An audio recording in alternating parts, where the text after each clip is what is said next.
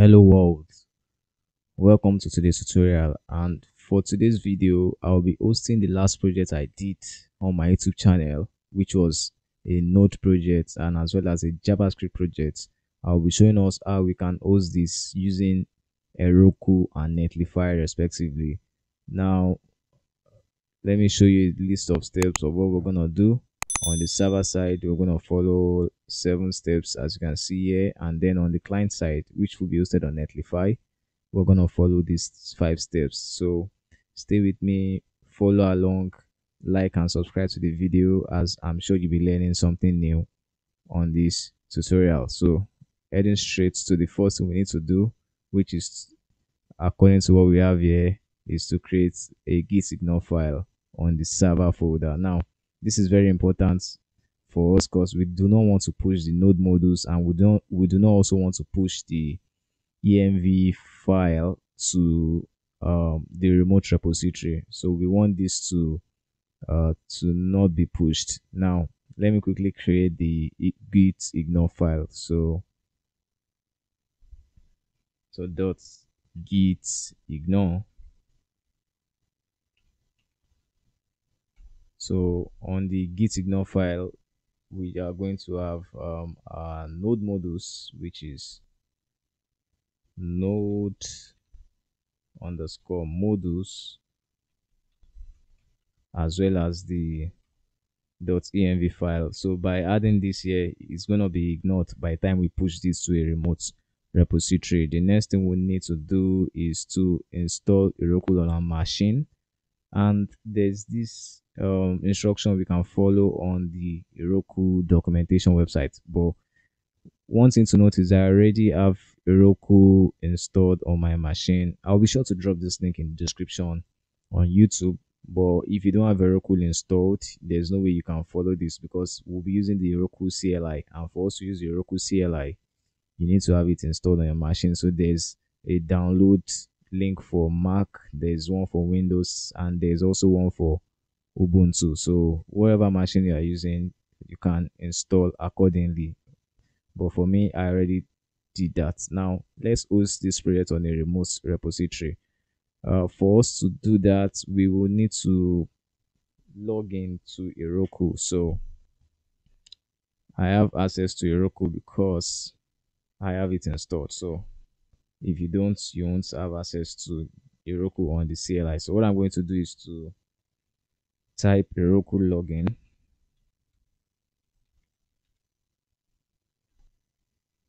So with this command, I'll be able to log into Heroku.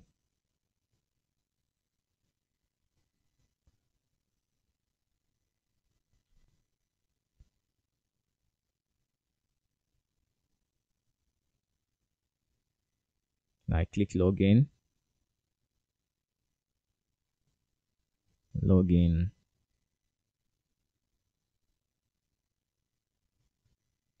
And so it shows that I'm already logged in. Now I'm logged in also on the CLI. The next thing I'm going to do is to name our project. So I can just say Heroku create.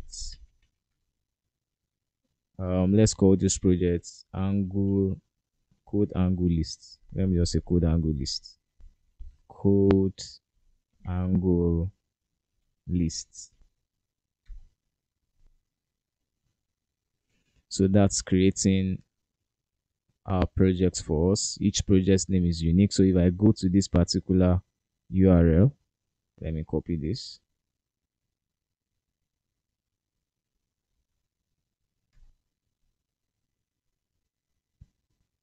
You can see we have an empty project, like a boilerplate project on the browser, which is called code angle list. So we can access this on the Heroku dashboard. So let's try to do that. Let me try to log into Heroku on the dashboard. So heroku.com. So I can just search for this project called code angle list.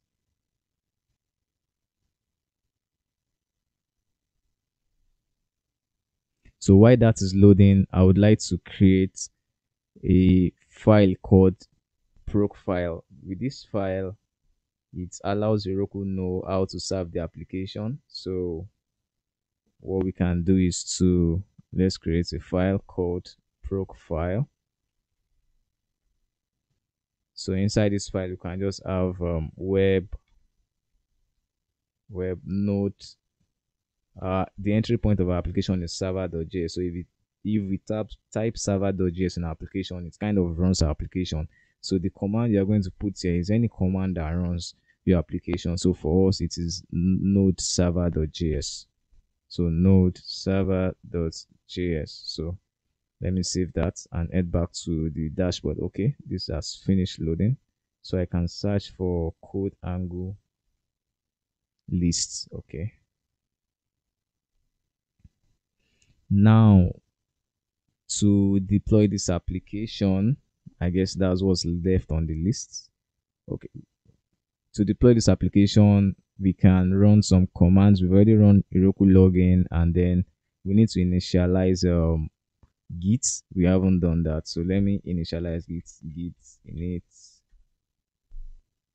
Then we can just copy this command Heroku git remote, wherever you see there. So let's paste that in, and then let's load that up. So it's going to create a git repository for us, a remote repository. Now we can now add git add all. It's going to add all the files in our project, excluding the what's it called, the node modules and the .env file. So we can now commit this commit dash we can say prepare for deployment. Okay, our app is prepared for deployment. Now we can now push to Heroku master. So we can just run git push Heroku master. So I guess this may take a while for it to run, as it's going to be installing some dependencies which are in our application and things like that. So as you know, this is completely free. We have limited users. It's just a personal project, so everything we do here is completely free. So let me refresh this project. So we might likely get some different message, maybe an error probably. Yeah, like I thought.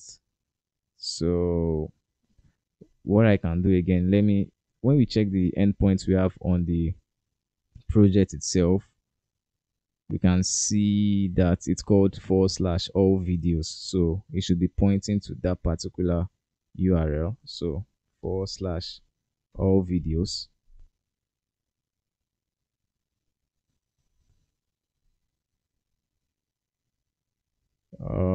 Let me see, let me check the network and refresh. Nothing to preview. So okay, one more thing we can do is on the Heroku dashboard, we need to, on the settings here, we need to put in the configuration variables, because we are making use of that in our .env file. So I'm going to copy this Google API key. I'm going to paste it here, and then the value for the key, I'm also going to paste it in the value part here. So I'm going to add that.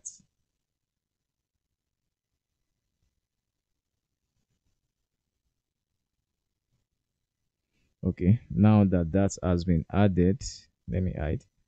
We can see if the changes has been, yes, now we have access to all the data in our API, just like we did on our local machine when I was creating the project in the last tutorial. Now we have a live URL.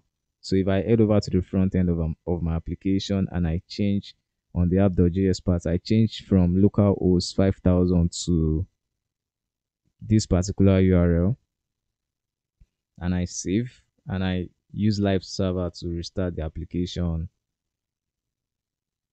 Open with live server, we should still get a list of YouTube videos.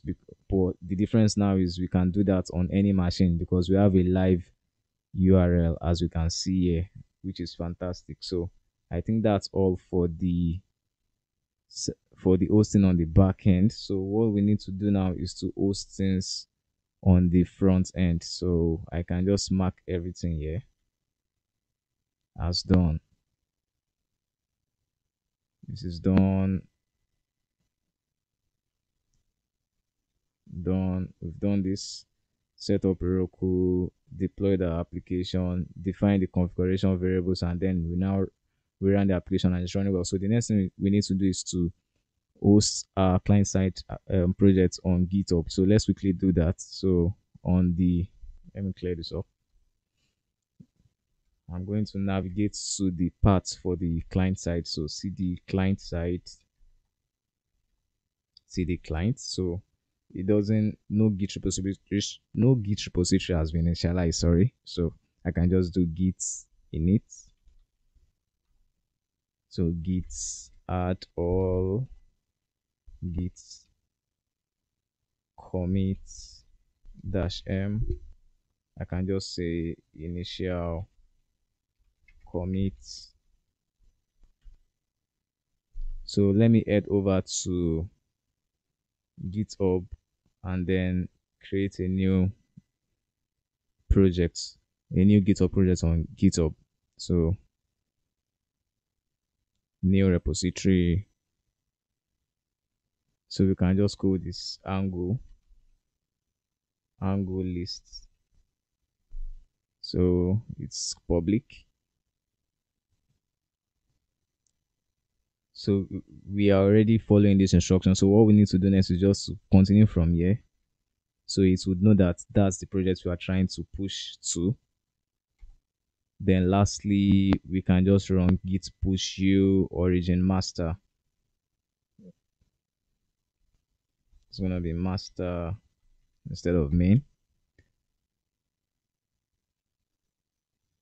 So while that is still loading, I can just head over to Netlify, netlify.com.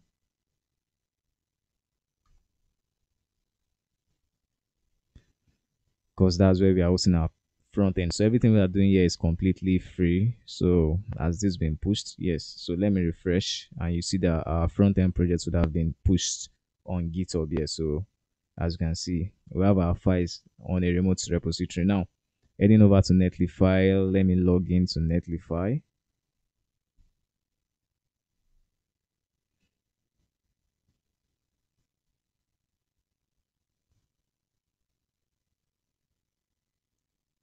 So when we get to Netlify, I'm going to try to access that project which we called angle lists on Netlify. So with that, we should have access to the project.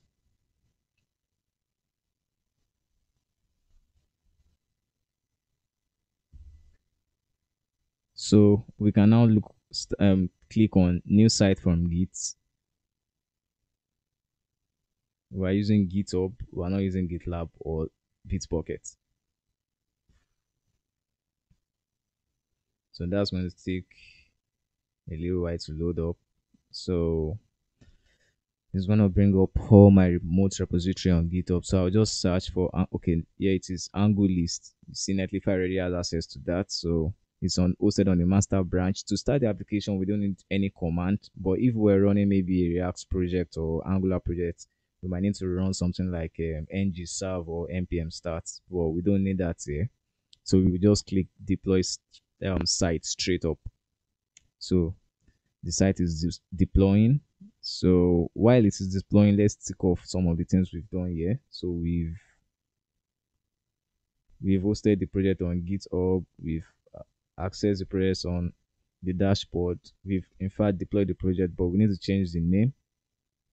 Okay, to change the name, we'll head over to site settings and then change site name. Let's just call it, hopefully someone hasn't used this name, so angle lists. Let me save that. Okay, no one has used the name. So let's head over to anglelist.netlify.app and let's see if our project is hosted live. Yes, as you can see, we've successfully hosted a Node project and a JavaScript project without paying any money, without um paying any form of subscription fee. So what you can do is maybe if you have your own project, you can follow these steps and then change the name, probably buy a domain name, and then host it on Netlify, connect it to Netlify so it will have a more unique identity and doesn't carry the Netlify app name. So I won't do that in this video. I think that's something you can work on yourself, or maybe in later videos I might work on that. But for now, this is where the video ends. So project is live. So anywhere in the world, this particular URL can be accessed. So that's it for this video. Thank you very much for staying tuned. Like and subscribe if you love the video, and I will see you again very soon. Thank you guys.